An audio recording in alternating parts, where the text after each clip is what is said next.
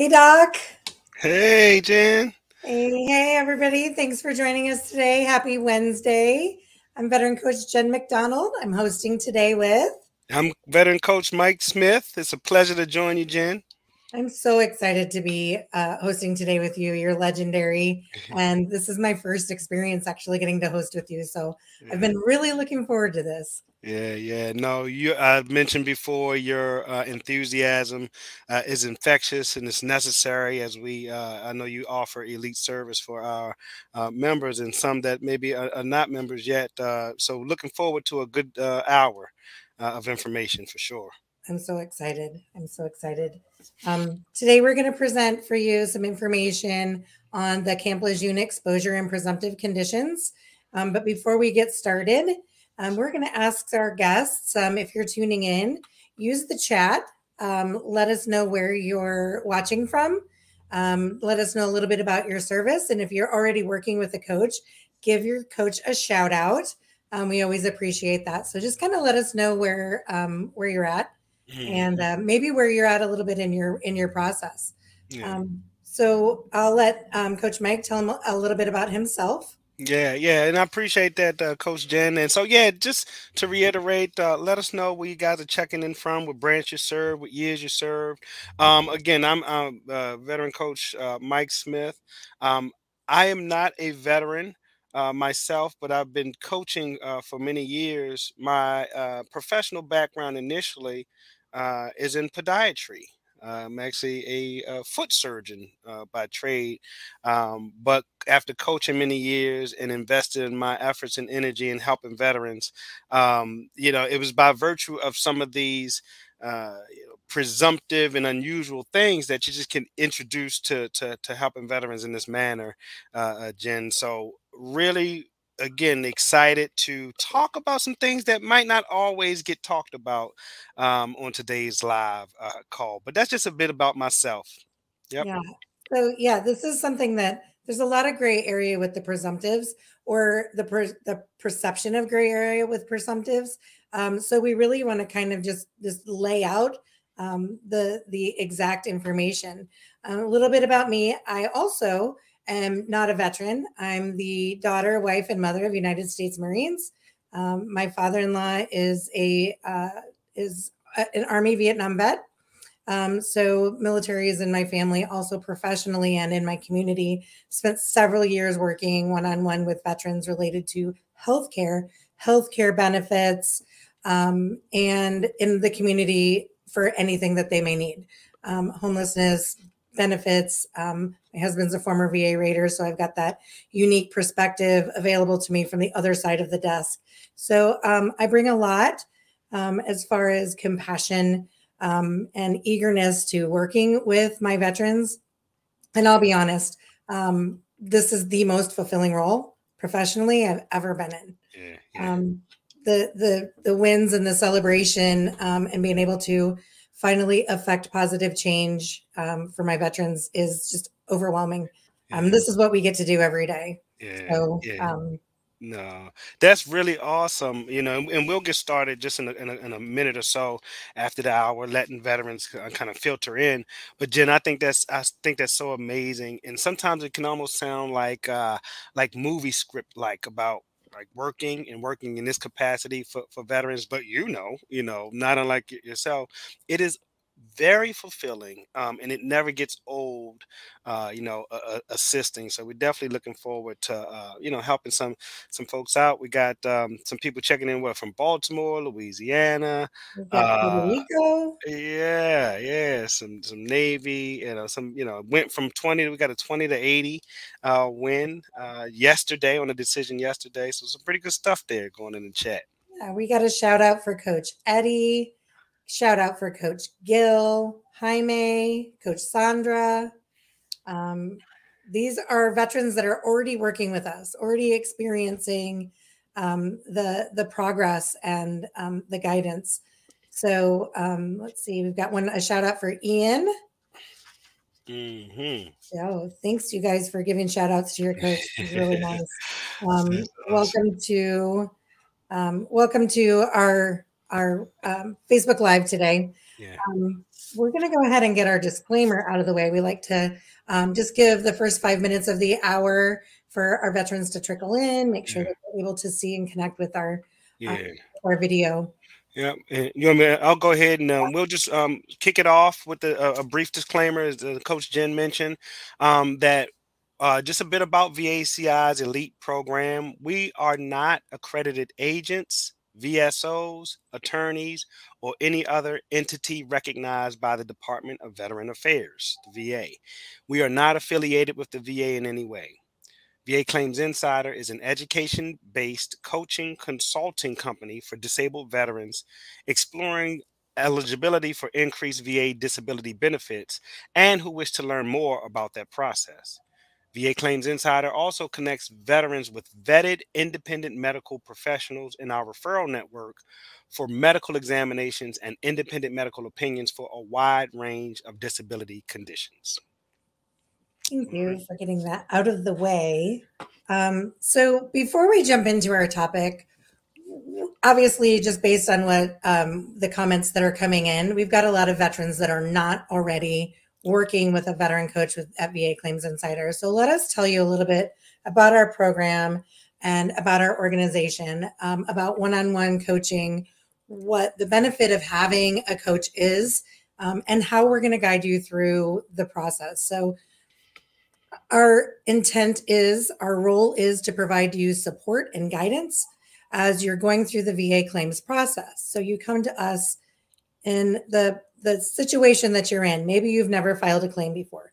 Maybe you've filed a claim, but you've had denial or multiple denials. Or maybe you've done a great job and you've achieved a pretty good rating, but you feel like there may be more potential for you.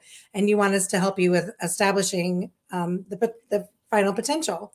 So that's what we do. We're going to help you to identify what your potential is. And it's really important to be open to perspective and strategy. You may be coming to have a conversation with a coach with your mind dead set on, I need to have this service connected. Maybe a viable pathway, but maybe we can help you with additional pathways that may be more likely to be successful or even higher value. So we're going to start out with a strategy session. And if you're, again, not already service or connected with a coach, you can do a free discovery call with one of our representatives, kind of talk about where you're starting. And they're going to let you know, yep, this is the program for you. Definitely need to connect you with a coach, or I don't know that this might be the program for you. We're not going to force everybody into our program, and it's not always appropriate for every veteran. But that's a little bit kind of about how a strategy session is going to go for veterans that are not already connected with us. Mike? Yeah, no, absolutely. You know, like you mentioned, the strategy session, looking at a path of least resistance, what makes the most sense, you know, based on what you have to offer. We like to empower the veterans that they have to do it. They provide the information. It's the most important part to them, you know, figuring it out. But along the way, you do get, you know, the guidance that's necessary from that education and coaching perspective. Again, and sometimes it's just a matter of understanding symptoms, understanding things that you may have lived and experienced that you just didn't know could have some sort of disability rating. And especially with our topic today, it's actually a perfect example. Yes. Yeah. So as veteran coaches, finding out, you know, again, our role is to empower you, to guide you through resources, education, understanding the rating criteria. Here's the condition that you're dealing with. How does the VA rate on that? What's relevant? And then we're always going to promote, always recommend supporting your claims with medical evidence. So strategy, education, and medical evidence. That's our whole program. Okay. SEM method. Strategy, education, and medical evidence. So we're going to encourage you, empower you, and guide and support you through the entire process, through claim submission, through claim decision, and then where do we go from there? And you'll get those. You talk a bit about claim submission, CMP prep, compensation and pension exam prep, a very staple thing of what we do to help through that process. You know, the access to all of the live classes via Zoom through VACI One, not unlike what we got going on, up to 3 times a day. You get classes. We have the Coffee with Coaches forum, mental health exam preparation classes, medical exam classes. I did one last night, as a matter of fact. And so, yet again, you know, like Coach Jen mentioned, if there's any need, I think that you can get a discovery call if you want to learn more. If you aren't already connected with the coach, you know, get that free discovery and kind of talk it over, and again, see if we're a good fit or not. And I think that's fair. Yep. Yep. So we've kind of covered what our program entails. Okay. And again, you know, through strategy development, all the way through your CMP and your decision, and where do we go from there? So again, our role is to empower you. Sign up for a discovery call. You're going to find out whether or not we're the right fit for you or not very, very quickly. So let's talk about what is a presumptive disability. That's why we're here. That's the information we're here to share with you. We're going to open up and take questions in a little bit also. Some questions may or may not be on topic, and that's fine. We want to answer as much as we can. But our primary purpose here is to share some information about presumptive disabilities, and more specifically, toxic exposure based on a certain amount of time that may have been spent at Camp Lejeune. So Mike, do you want to kind of clarify for us what exactly is a presumptive condition? Yeah. So we'll go over just a bit, because it's one of those things when we talk a bit about things that can get you connected or the way that they go. Oftentimes we'll start a conversation about seen and treated for a condition on active duty or during active duty. However, right, what a presumptive is, it talks a bit about a VA presumptive disability, and one where the VA presumes service connection even if there's no specific nexus, or meaning link or connection for that for that service connection. And so, you know, the idea is just as an example, the presumptive disability might work like this: if you served at a specific location X, right, during a qualifying period, a specific time period, whatever they deem, you know, in that category, and developed condition Y, a certain diagnosis or condition as a result, right, of that exposure or that service location and time, then the idea that the X location, you being there, you having served, plus the developing condition as a result, is a presumed or automatic service connection. All right. And so, you know, talk about kind of the ease to win, right? Yeah, I've seen things that might have kind of gone under presumptive, still not get connected necessarily. So when you're dealing with an entity, ease is not necessarily the word, but it should be when you speak of straightforward nature. It seems that those, as long as you can kind of prove that you were there, if you will, fall under that presumptive umbrella. So the way I usually say it is, you didn't have to stop and get treated for that presumptive condition, as long as the criteria, you know, show that you're eligible. All right. Right, because based on exposure, sometimes these conditions don't become evident until later on in life. So that's when you know, we determine, okay, based on this condition, these specific diagnoses, and your time in this location, between these parameters, these specific parameters of time, you may be eligible for service connection based on the presumption that this diagnosis is related to that exposure. So one of the things that we run up against is that a veteran's documentation doesn't necessarily support that they were in that location at that specific time within those parameters. But again, that's stuff that we come up against. We can often overcome.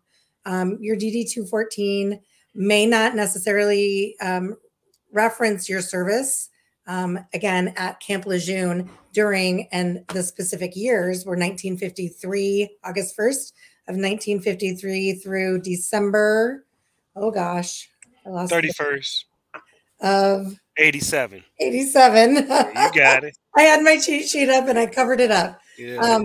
So between those years, specifically related to Camp Lejeune, the 8 specific diagnoses, the 8 conditions that are currently being considered as presumptive of your time on Camp Lejeune related to toxic exposure are adult leukemia, aplastic anemia, bladder cancer, kidney cancer, liver cancer, multiple myeloma, non-Hodgkin's lymphoma.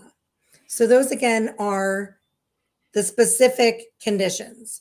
But if you've served at Camp Lejeune and have developed any chronic health condition, it's important to speak to your medical provider whether or not you've been about whether or not you've been exposed to toxic chemicals while stationed at Camp Lejeune. You may be eligible for benefits and compensation from the VA if it's determined that your illness was caused by exposure and contaminants at Camp Lejeune. So again, those 8 conditions are the listed. Absolutely, green means go. These are presumptives. If this is your diagnosis and it falls within these timeline parameters, then there's your service connection. Okay, but there may be some gray area related to other conditions, and that can certainly be developed. First things first, see your doctor. You need a diagnosis, and then you go forward with trying to get that presumptive or get it connected to the exposure. Absolutely. Absolutely. A lot of times things will change or evolve, or they might, have certain things that they're going through process of adding. And so that's, what we want to speak about, like Jen mentioned today, Parkinson's disease being part of the 8 conditions, also I did leave that recognized one out. I as, did leave as out Parkinson's. presumptive as well. And so, you know, what Jen mentioned, Coach Jen mentioned, like you can't get a connection if you don't discuss with your doctor, if you don't have a diagnosis. You can't think you have a condition, if you will.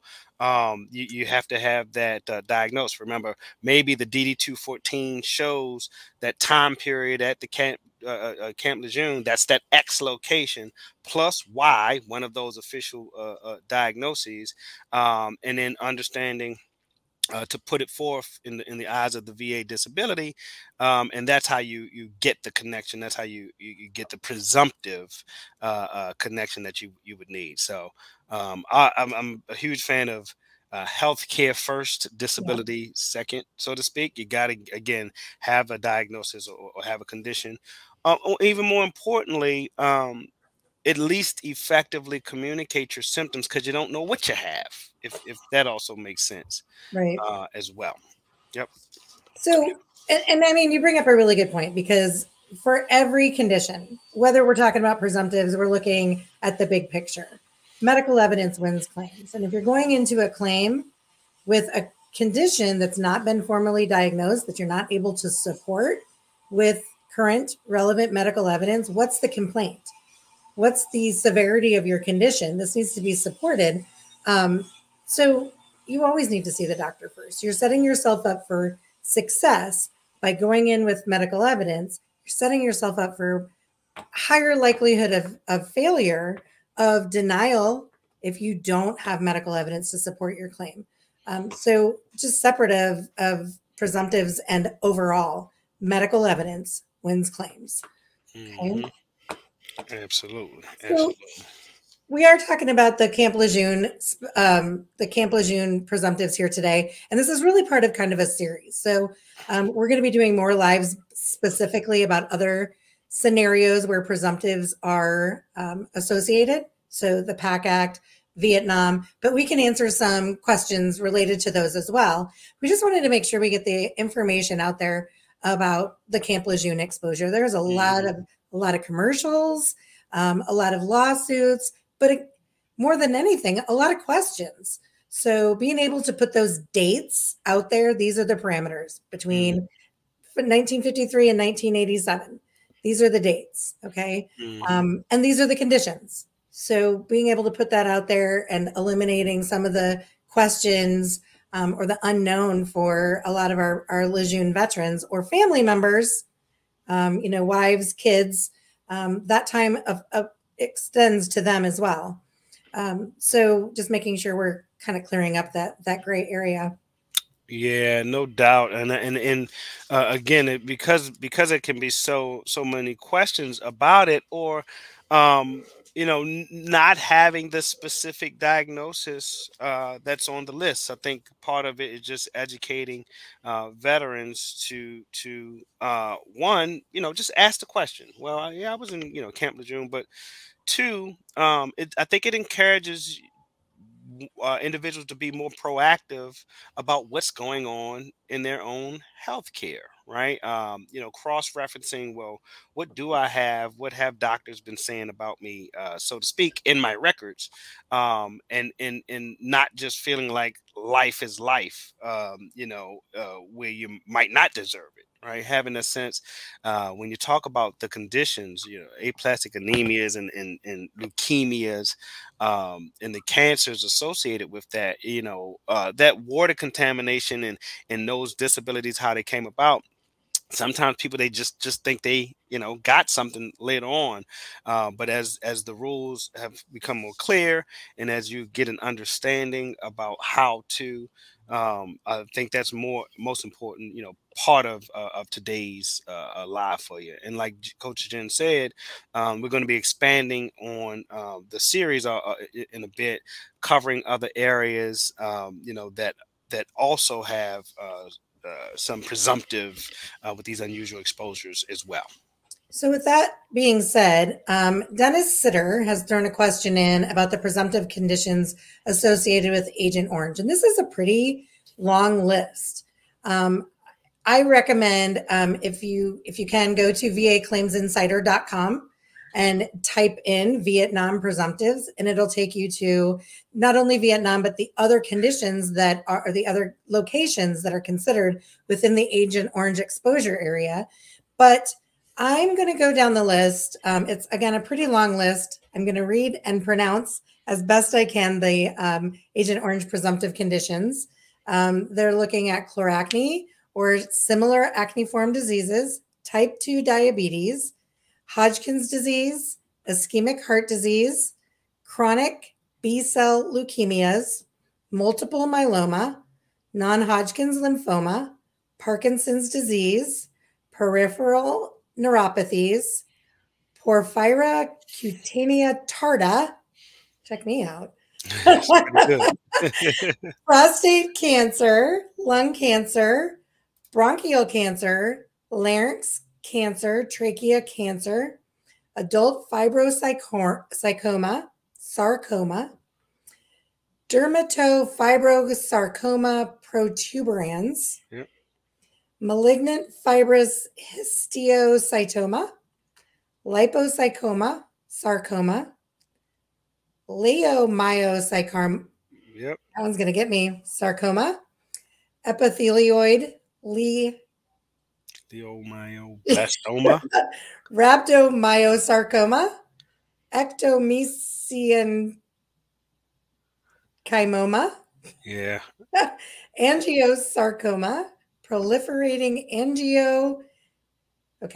endotheliomatosis, malignant glomus tumor, malignant hemangioparasitoma, synovial sarcoma, malignant giant cell tumor of the tendon sheath, malignant schwannoma, malignant mesenchyma, malignant granular cell tumor, alveolar soft part sarcoma, epithelioid sarcoma, clear cell sarcoma of tendons, extraskeletal Ewing sarcoma, congenital and infantile fibrosarcoma, malignant ganglioneuroma, bladder cancer, hypothyroidism, Parkinsonism, high blood pressure, and monoclonal gammopathy of undetermined significance. So yeah. I'm almost sorry that I took off on that. I killed a lot of time, and I'm sorry about that. But again, Agent Orange is known to have kind of fingered in with a lot of cancers As you can see by the list, heart disease, the Parkinsonisms, the Parkinsonism. So a lot of symptomology that's not necessarily a formal diagnosis for Parkinson's, but Right. kind of took No, off on a no, tangent with that. I think it's necessary. I mean, we started with the Camp Lejeune, but I true thing is are the uncommons, right? And that question that somebody had out there is a similar one. I think somebody asked about like asbestos exposure. So that's Mhm. definitely something we could we'll continue to throw in it. I think it's important. I think even just from a coaching standpoint, sometimes you haven't committed histoplasmosis right to memory, right? If we're being honest. And so like the strategy component, that's what we say. What do you have, right? What do you have? What does an individual have? And I think it's really important to throw it out there, even through the tongue twisters, right? Yeah, Just knowing it all, because somebody may have recognized something that might yeah, appear in their list. exactly. No doubt about it, right? It's almost one of those, if kind of things. And we're going to put I'll make sure we put the presumptive list. I'll throw it out in the chat For as sure. well. But yeah, I thought you did great. I thought you did great. So let's see. Ivan had a question about toxic fumes, and I know this is something that's ongoing. So, can fumes coming out from an aircraft be considered toxic, hazardous, and part of presumptive conditions? So, this is something that has been up for discussion. Toxic fumes, fire foam, JP8 and JP4, the jet fuels. So, there are a lot of things that there's ongoing conversations trying to determine what is the level of exposure, what are the common conditions that are developing related to these exposures, and then how do we connect them. So I think there's just a lot currently of gray area, but as long as you have a diagnosis and you believe that there's a link, you're encouraged to develop that. Get your diagnosis, get with your provider, get with telemedica, see if there is scientifically a link, based on case studies, and work on it. Don't just, if there's a possibility that there's links that are beyond the presumptive. Hmm. We're talking about the presumptives, because again, there's so much gray area, and the VA, they want to do right by the veterans. Believe it or not, I choose to believe that the VA wants to do right by the veterans. Nobody chooses to work with veterans to not be able to enable and promote positivity with the outcomes. So Hmm. I don't believe that the VA's bad guys, and I don't believe that they're trying to deny. I think they have to do their due diligence, and that, again, you know what, I'm going to say it: medical evidence wins claims. Yeah. It's not what you know; it's what you can prove. See the Right. doctor. Right, right. Definitely. I'll say I find myself saying similar things. It's not about what you have; it's about what you can prove. Medical evidence does trump it. Like so, sometimes again, just DD 214. I think Michael in the chat, man. People we can't. It's not a free talking chat like some of the other forums that we do have. But he might not have had a Camp Lejeune exposure, but he has an asbestos exposure. For example. Um, and so again, the evidence. What do you have? Current conditions. What's in your medical records? All right. Yep. A lot of times, those strategy sessions might turn into the first time that somebody's hearing about a thing, just in general. And so then learning how to prove it is really the situation that we find ourselves in. First thing is knowing that something can be linked, and the next thing is kind of learning through process of your clinical information, data, medical information, how to connect it in general terms. And so, Medical evidence, medical yeah, evidence, medical evidence. Can't say it enough. I'm yeah. seeing a lot of veterans that are, I'm having lung problems and served in the Gulf War. Um, I had jet fuel and drinking water. And so all of these veterans, a lot of veterans are identifying not only their location of exposure, but the outcome. Okay, the toxic fumes, blue water. So Hmm. that's part Agent Orange. These are all part of pursuit. So you've got Hmm. an in-service event. You may have the parameters for meeting that criteria. Now, bring your medical evidence and bring your date of service to the table, and start looking at those presumptives for service connection. Um, a lot of people are putting in here. I served here. Presumption that doesn't seem to apply to Gulf War vets. Um, so the PAC Act, I think, really speaks to the Gulf War exposures. Hmm. And so that's the particulate matter, the burn pits. I think that the PAC Act really is starting back in the Desert Storm area and or time frame and moving towards the current Afghanistan, well, the Middle East um, locations of service. So um, a lot of these things, see the doctor, see the doctor. Formally diagnosed with the presumptive conditions, that's how you're going to see success. And whether it's Lejeune, whether it's PAC Act, you got to start with the doctor. Um, and I don't mean to sound like a broken record, but that's really the key. Yeah. Um, Yeah. Absolutely, it's just one third of any claim. You won't get one if you don't have that active diagnosis. And there are actually quite a bit of Gulf War presumptive that do come into play. um when people talk a bit about like proving the records, when we remember with presumptives, proving that you were there, so usually like your duty 214, wherever there is, remember, or location X. And then the second thing is, do I have this diagnosis? You can't think you have an airway or cancer or something. It has to be in the record, and then appropriately submitting in the right way. And so when we see things like, hey, I'm waiting for records, or I'm waiting for this, sometimes that does come up with certain condition.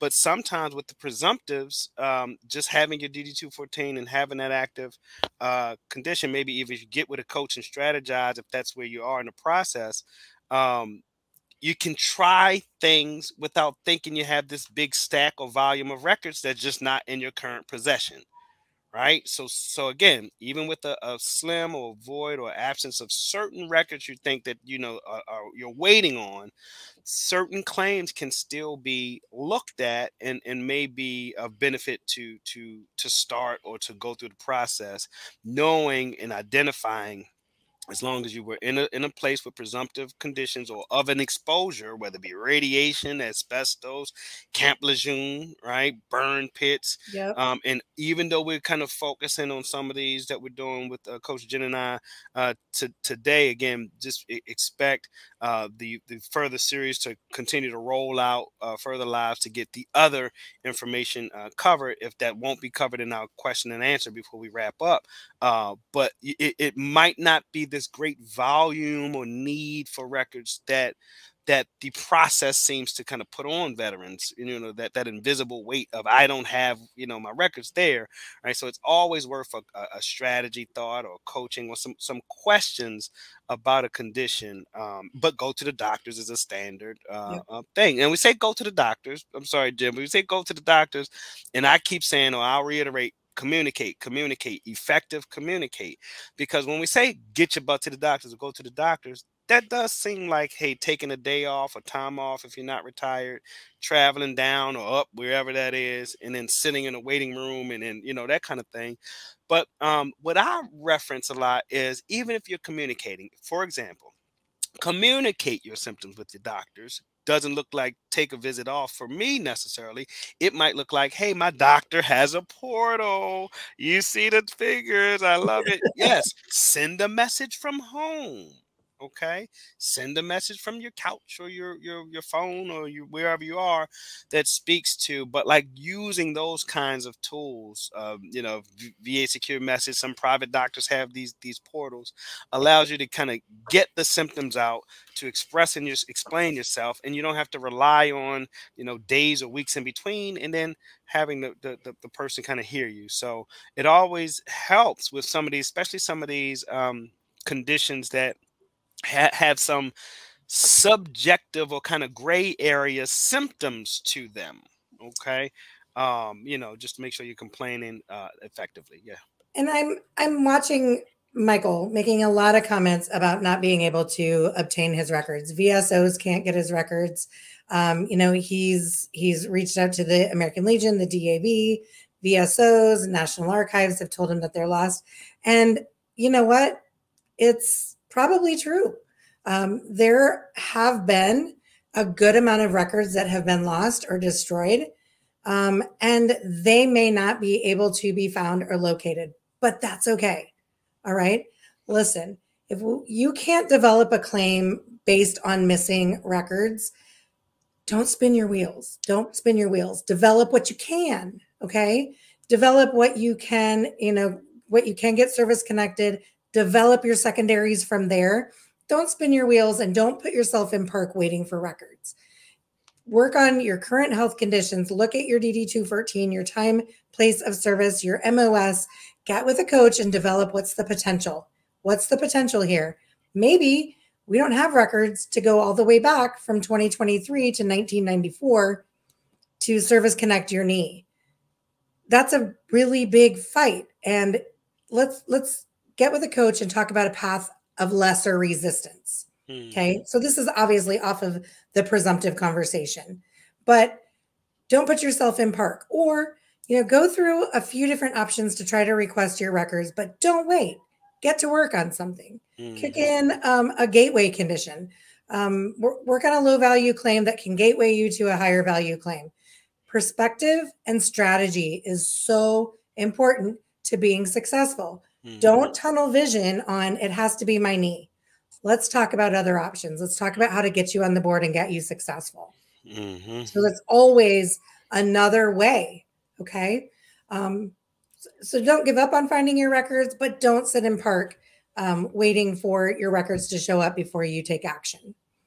That's a very, very good point, and try not to let the process frustrate you to a halt. Just like you mentioned, oftentimes veterans might be looking at a back or a knee that they know that bother them. Maybe they didn't go see anybody then, but missing out on the presumptive part. Remember, in location X, have condition Y, X plus Y equals the presumptive connection, right? And a big part, continue to pound the word education, because learning about your condition is the point, right? Learning then how to prove it, so to speak, is the other part of the point. And so just like Jen said, just encouraging that education, encouraging that learning, tool, and being a proactive part of your process,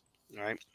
Of your own personal process. Okay. Somebody, even George Temple had mentioned in the chat about meeting service guidelines for presumptive conditions, and having a piece of medical evidence finally resurface in his medical records after being denied since 2005.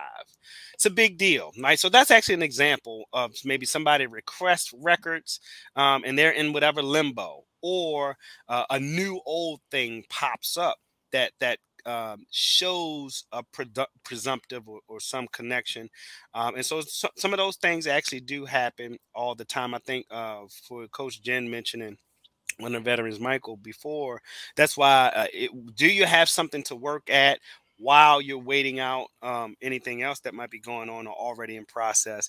But this is why the presumptive connection, in these conditions can be the claim starter, the jump starter to a longer process to connect your conditions for you, no doubt.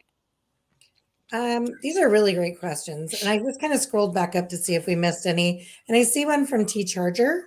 I have a diagnosis for a presumptive condition, but I don't have access to the original diagnosis due to how many years ago it was.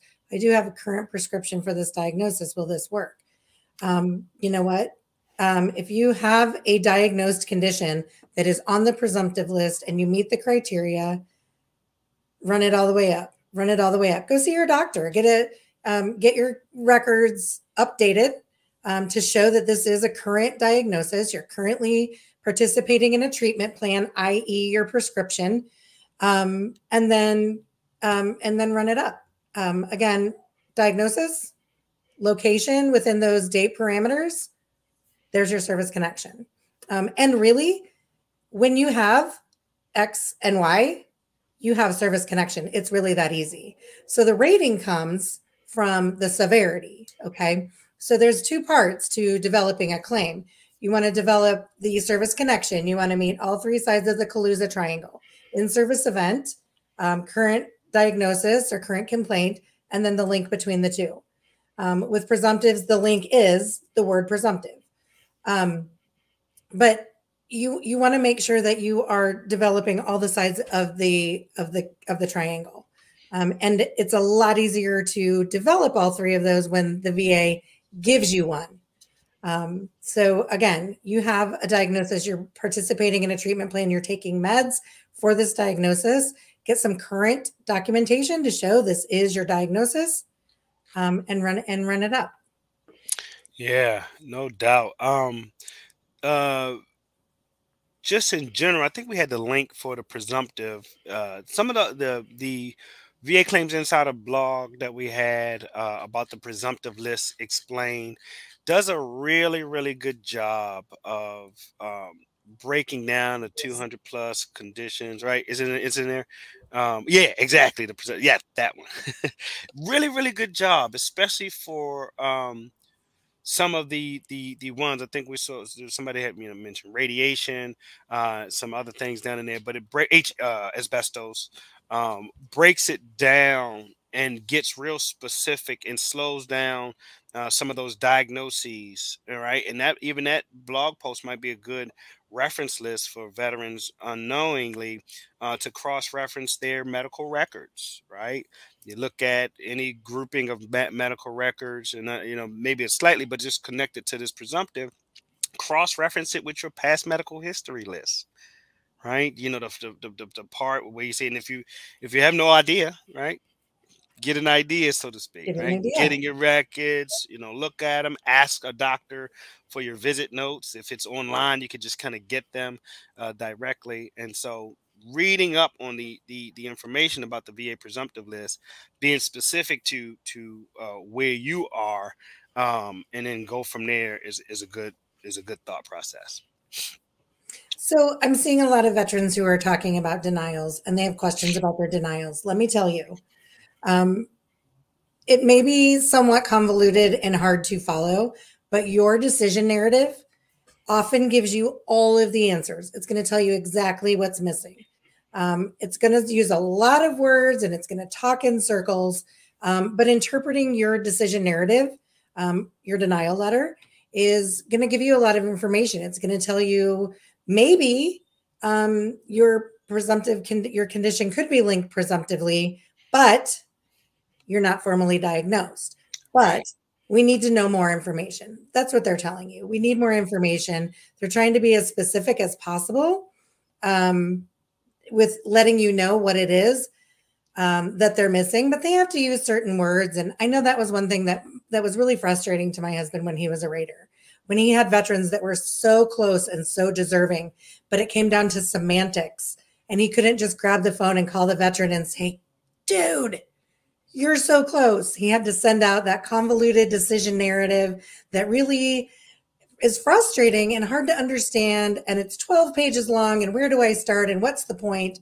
But really, if you sit down and you decipher, take apart, or get with your coach, we read these things all day, every day. We know what the keywords are. We know how to help you to decipher that and see exactly what they're asking for. But go back to your decision narrative, review your decision narrative. They're telling you, in most cases, exactly what's missing. And it may be everything. It may be everything. I can't see that there is an in-service event. I don't have the documentation to show me that you actually served in this location. But don't give up. Get creative. Get with a coach and look at some different options to be able to prove that you served in this location. If you can't find your DD 214, go to va.gov, search up your service verification letter. Okay, that's going to tell you the periods of service that you're eligible for federal benefits. Okay, there are other resources. Don't get stuck on, again, your service treatment records or your personnel file or your DD 214. There are other ways to support your time in the military, to support your potential exposure, to support a potential injury.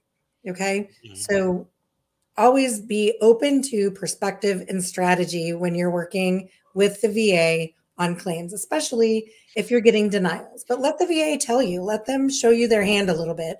It's going to guide you down the right direction. And I'm with you.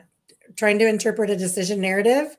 I speak one language. I read one language. VA is not that language. I'm getting better with it. I know what I'm looking for when I look at a decision narrative. And with a little bit of guidance, you can be able to interpret what you're seeing in those letters as well. Yeah, no, that's an excellent point, especially with a lot of some of the denial questions that have come up. Just in general, that letter can be daunting. Jen, I tell this it's not a joke, it's the truth, but like the detailed decision letter, right? That's the name. But the first, year or so, like you thought it was a denial letter, right? You thought it was entitled, the title, denial letter. Well, it's not a denial letter. It's a No, detailed decision letter, right? decision narrative. So sometimes that decision narrative says, I've seen, you say you lost because the veteran didn't get an x-ray for something or didn't show up for an exam. So not to go too far off topic, I think it ties in with some of the questions, but to your point, I think deciphering that, if you got have coaching, working through some of those things are really, really important, because it is in effect, or does have a roadmap. It'll tell you what you need, what's missing more often. Hey, there's a missing nexus or link, or no diagnosis, right? And so somebody asked a question, Javier asked a question about trying or serving in Gulf War, and providing evidence,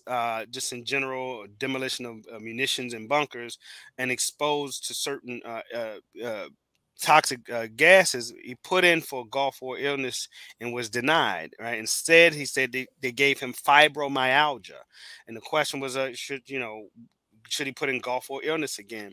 And so, without getting too far into strategy and things like that, that's what coaching is for. But like the first thing that popped up in my head was, were you officially diagnosed with Gulf War illness, right? Versus, was your diagnosis of your multiple issues a true fibromyalgia in nature? And so that's what it means, I think, to get clarity in the process, to get, see a diagnosis.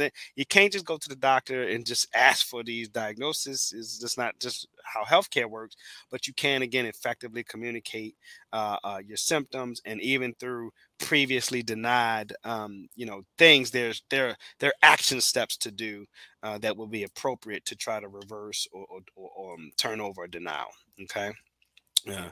Another question with Stephanie Birch had made, once you get a denial and you refile, do they back pay you from the original denial date or just from the new file date?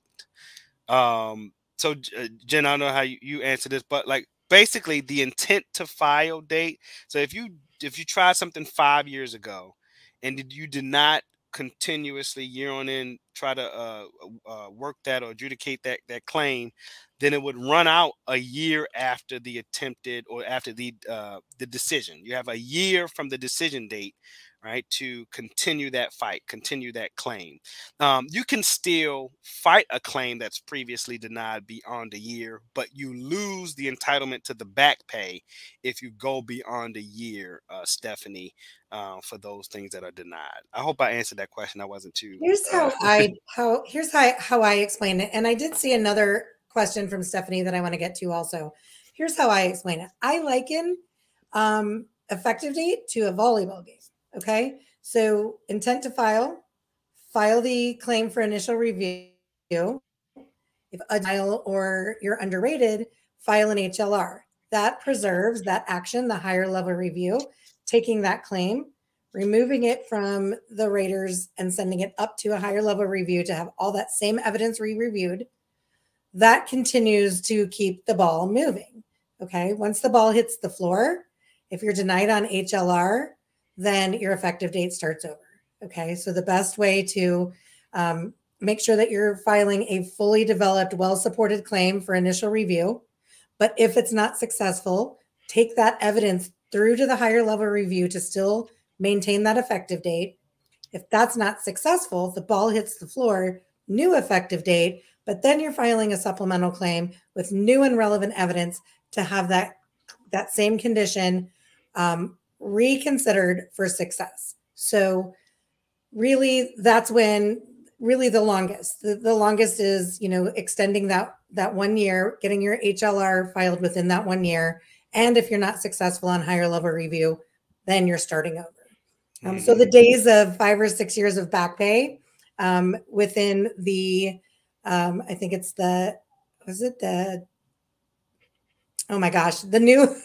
new appeals laws, and since 2017, I believe, or 2019. So those long waits, unless you're up with the BVA for an actual appeal, those long waits and those long back pay, those big back pay checks are kind of done away with. But the benefit of that is you're getting your decisions much faster. Nope, not going to fly. I need more. What else do you got? Okay, so you can keep the ball moving and essentially see success far sooner than if you would had you gone to the BVA. Mm-hmm. The other, oh yay, answered perfectly. We did good. Nice. She had another question. Can you still help a veteran if they can't obtain a DD-214? Yes. So again, you can, there's different ways for you to request to get that DD-214. We have some resources we can share with you. The other option is go to va.gov, search your letters, and look for service verification letter. And again, that's going to show the honorable periods of service that your husband is eligible for federal benefits for related to those dates. So it's kind of a workaround. We still want to see the DD-214. It's going to tell us tons more than that service verification letter, but at least you have the dates of eligibility, and that's really important. And one more question that I wanted to get to, I think, was Rohan. I served in Somalia and Iraq, and I was denied for allergic rhinitis. The reason I wanted to go to this question is because of what we talked about previously. Mm-hmm. Look at your decision narrative. They're going to tell you exactly why. Maybe you have allergies, you have all the symptoms, but you're not formally diagnosed with allergic rhinitis. Or maybe you didn't file within the parameters. It has to have developed to a rateable severity, compensable severity within the 10 years. So there's still work that may need to be done for service connection on this condition, but refer to your decision narrative and let it give you the pathway. Bring it to a coach, let them help you decipher it, let them help you put together the documentation that you may need to support that for success. But yeah, get on the phone, jump on the website and get signed up for a discovery call. They will be able to tell you if what you're dealing with is something that we could help you out with. Side note, you can request a specific coach. So if you wanted to join VA Claims Insider and have either me or Doc to be your coach, I think they'll go ahead and they'll put up our links so you can sign up directly with us. It'll take you to our landing page. on the VA Claims Insider website, go through the sign up options, and you'll be automatically assigned to either Doc or to me.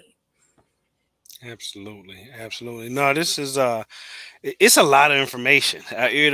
We when we did our prep meeting, Jen, I think we talked a bit about the excitement to again learn the uncommon, relearn the uncommon, brush up on the uncommon, and with those lists can be pretty extensive, and sometimes again things change, and so I just want to reiterate some of uh, the links that were placed in that goes to the blog posts because whether you had asbestos, whether you had radiation, that's a good education tool to start with.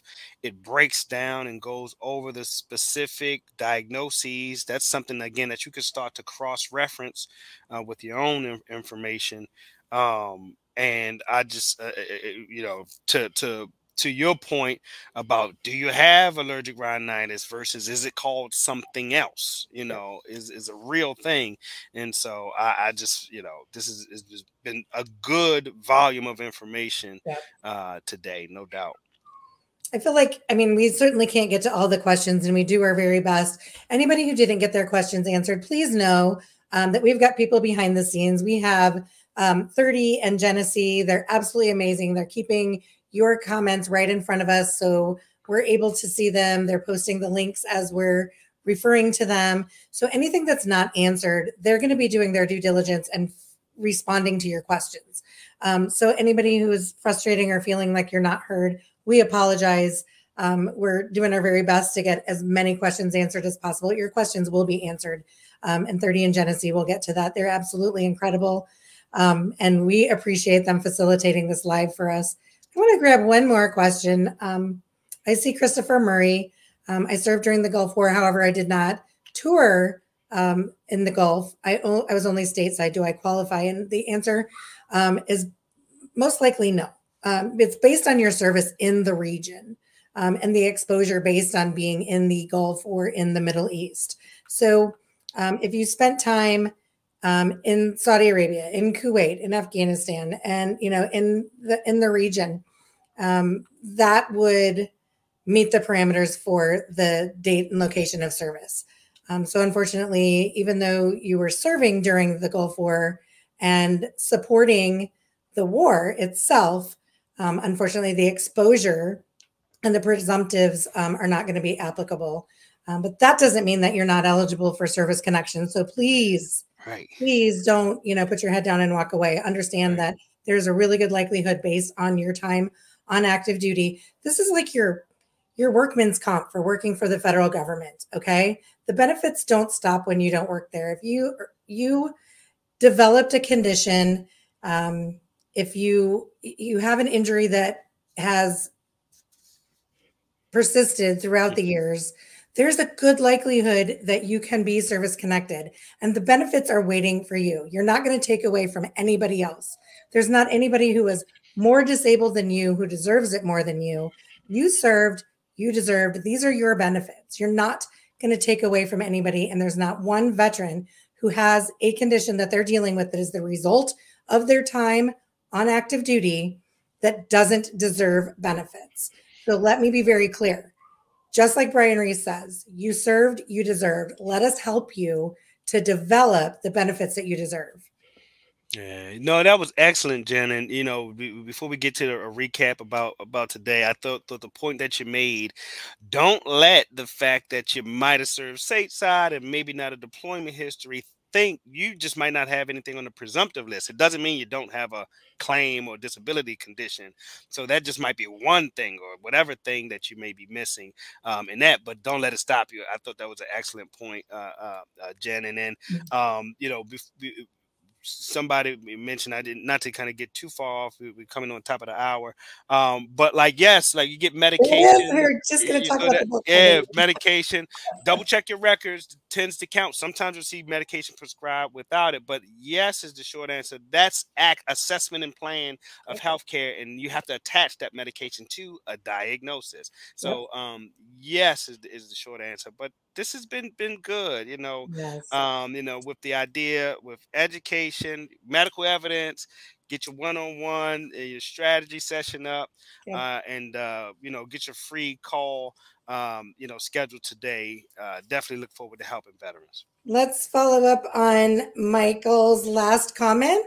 Brian's new book is out and available. It's available to order from Amazon. You Deserve It. The second edition is out now. Brian was on live YouTube and Facebook yesterday, launching his second edition. So go get it. And it's really exciting. We're waiting for our copies, so you may actually get yours before we get ours. But go get it. Amazing information. Brian Reese is always putting out his passion and sharing the information that you do this. You deserve this. So that's the name of the book. You Deserve It. Second edition. Thank you guys for joining us today. Doc, thank you so much. It was great, I Coach loved J. hosting with you today. Absolutely. He did. Guys, wonderful. we are Facebook Live every Wednesday. We have live coaching sessions. Once you join the Elite program regularly, get a coach, get to work, and get what you deserve. Thank you for being here.